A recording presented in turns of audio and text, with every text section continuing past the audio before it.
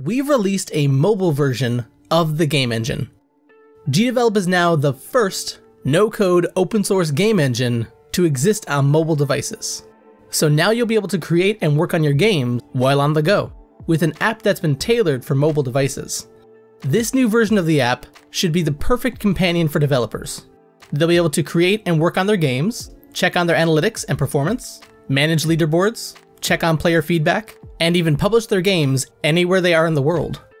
This app is being treated like one of our online services, similar to the leaderboards and cloud storage, where you can download and use it for free, but in order to get full access to it, you'll want to get a silver or gold subscription, which you can actually get for really cheap right now over on Fanatical with our latest bundle.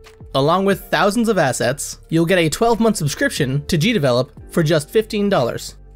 Subscriptions help keep the online services free and to allow GDevelop to continue improving so the engine can get even better.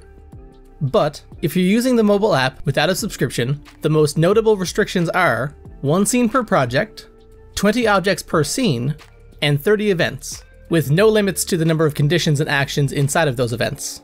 However, if you're opening an existing project that's already beyond those limits, you'll have access to all of your scenes, all of your objects, and all of your events.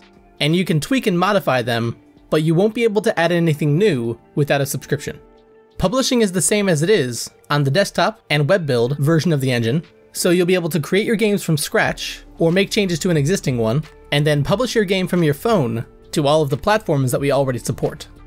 To be clear, the main engine is not changing in any way because this app is now released. You can continue to use the desktop and web version of the engine for free, just as you always have. The mobile app is just an extra benefit for people who want to be able to have access to their games without needing their computer with them at all times.